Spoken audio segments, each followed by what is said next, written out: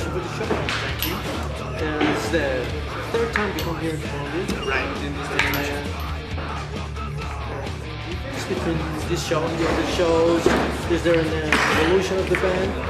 I think the only difference really was that last time we were here, we've had 2 records come out since the last time we were here, so we got to play new songs, different songs, and it seemed like people were into stuff, you know, so I feel it felt a little better this time around just because we got to play new stuff. Playing new stuff always feels good, and especially when people like that are at the show know the songs, you know, so yeah, it's cool. You have a new record, right? Yeah. It came out this year. Live by the Code, yeah. Live by the Code. What's the new thing about this new record? What do you mean? Like, it's new songs, brand new songs. There's an musical evolution. I mean, you're pretty much with the same. Yeah, I mean, it's not gonna be. It's not like we're gonna change too much from record to record because that wouldn't make sense, you know. It's not like we're gonna turn around and put out a fucking like emo record or something like that. It's still a hardcore record. I mean, there's some different things thrown in here and there, but it sticks to the kind of music that we like to listen to. You know, we're not trying to reinvent the wheel or do anything real crazy. You know, we're just making music that we like and music that gets the energy going. You know, the most important thing is getting the message across, like the lyrics in the record and like the whole layout of the record and everything put together, like the message along with the music. It's like, what do you think about those new styles, like this emo stuff that you just talked about? I mean, that's fine with it. Like, I listen to a lot of soft music. I don't know if you would call it emo or not, but like, it's whatever. Like, I don't have like a real problem with it. It's just not my particular taste in music. But if you ask the 4 other dudes in the band with me, they might have a different answer. Like, I'm not sure what everyone likes as far as like emo goes. Emo to me is probably a lot different than what emo is today too. Like, emo to me is like shit from the 90s, like, you know, like the Get Up Kids and stuff like that, which I don't really listen to. I like Safe Day a lot, but like, I don't know, like, it's like out of my world, out of my realm, like, I don't really. You signed out with Victoria Records, right? Right. Is there like any difference from past labels now?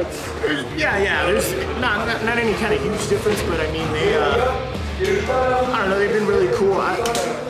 Fortunately enough, I don't have to deal too much with like all the label stuff. Like that, every person in the band has like their own things that they do and jobs that they have.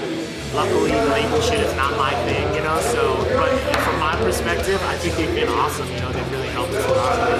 Is there like any order stuff that the records tell you that you guys have to do this or something like that? Oh, absolutely not. No, we would have never worked with a label that would try to do it. In the end, I mean, we really lucked out. We got to do basically whatever we wanted to do. Like, our record came out in the U.S. and Canada on Victory Records, but then in Europe, we stayed with Century Media, and then like our good friends label Bigger Records still put out the vinyl. So yeah, it's kind of like a collection of different people working all together. I don't think that's very common for Bigger Records to allow that to happen. Scott's had like a long relationship with them because he's always had very alive on the label. Yeah, so I think we kind of got away with it on some because you guys been playing like more than 10 years already? Yeah, man. Almost 11 now. You have traveled all around the world. What do you think? It's difficult to touring or it's a good thing? I mean, everything has its difficulties, but it's not like the difficulties are like so minuscule compared to how good it is to be on tour and stuff like that. So like, obviously, it's never going to be perfect. There's going to be problems when you're on the road. You know, you gotta like, for instance, like on this tour, like we gotta wake up real early, get to the airport, fly to the next show, really not having time to do much. And like, you know, you don't really sleep much. And it's just like sitting in cars all day long and stuff like that. But fuck that, like that doesn't even matter compared to like, still we're here in Colombia playing a show. Like, so people could easily complain about being on the road that much, but we don't care about that shit. That's why we stayed in band for long. Do you think there's some special energy of Latin people, Latino crowds and stuff? Yeah, definitely. It's different. I mean, there's like every country we go to has its even within like comparing like Colombia to like Brazil, it's like it's got its differences and stuff, you know. So that's one of the coolest things on earth is like we get to experience that. You know, we're here in Colombia tonight, and then we'll be in Lima, Peru next, and then we go to Argentina and stuff like that, and to see every different country having its different like styles and like energy and stuff. It's awesome. Very good. And in 2014, you guys are gonna play in Australia. Yeah. Right at the beginning of the year, we go to Australia on this festival tour called Soundwave. Yeah. And you have any other plans? You have a... Yeah. We'll be in Europe in January also. Like, right in the new year, we like start off like going hard kind of.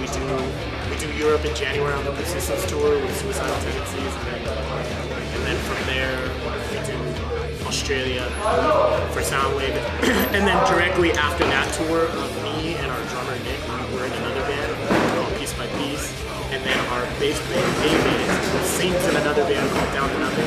So those two bands are staying, and we're gonna stay in Australia and do like another tour after one of the shows, and then after that, back on the road, you know. So we got a lot of stuff coming up.